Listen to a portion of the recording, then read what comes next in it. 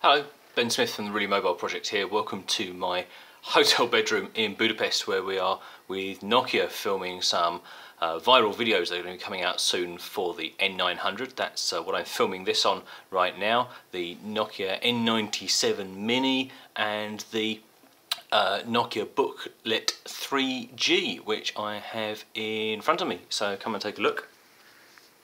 There we go, there's the booklet. Just as an aside, there's the Samsung NC10 for reference. Oh, and it's got a Samsung Galaxy on it as well. And there's a mini Gorilla, but we'll be coming back to those. So there were some questions asked about the speed of the booklet, because it has been, I think, just a little bit slow. So I've got some videos lined up just to test. So if we just come in a bit closer, the first video that we have here is a HD YouTube video of our most recent video on the site. So I'm just going to play that to demonstrate the performance. Now, I've pre-cached all of these videos just so that the hotel's dodgy Wi-Fi doesn't interrupt things. So that shouldn't have any impact here. So this is the performance of HD video being played back on a Nokia Booklet 3G. Hello, my name's James Watley. And I'm Dan Lane. And you're watching the Really Mobile Project. This week we have footage from Stuttgart from Nokia World 2009, that's right. In fact, hold on. Yep, that's right. We can now go straight over to Vicky and Ben, who are in Stuttgart for Nokia. Let's just turn that off so you can see that that is quite jerky and not very usable. So let's just quickly flip over and see. Here is an HD video streamed from Vimeo. Apologies for the blurriness. It's poor lighting in here. So let's just play that. This is HD streamed from Vimeo. Also pre-cached. Hello and welcome to the Really Mobile Project. My name is Dan Lane and we are here at the Land Rover Experience. This is the Land... So as you can see, again, better than YouTube, but still quite choppy. It played earlier through a more animated sequence, and although the sound is normally quite good, the video does get quite choppy. So I think both Vimeo and YouTube HD is going to be a no. Let's just look at standard definition. So this is another one of our videos.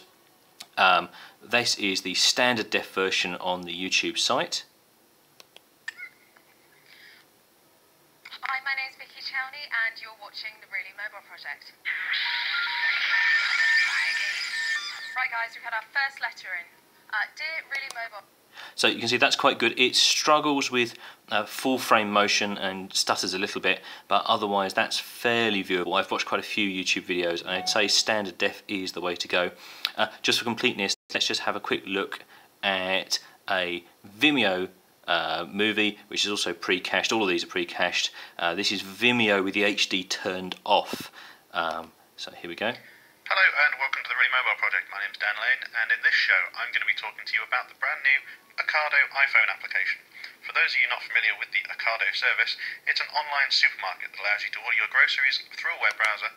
Again, that's actually slightly jerkier than YouTube, but again, still fairly viewable. So overall, in response to people's questions, I'd say that the Nokia Booklet 3G is a little bit underpowered in the old processor department. It's also only got 1 gig of RAM, which isn't upgradable.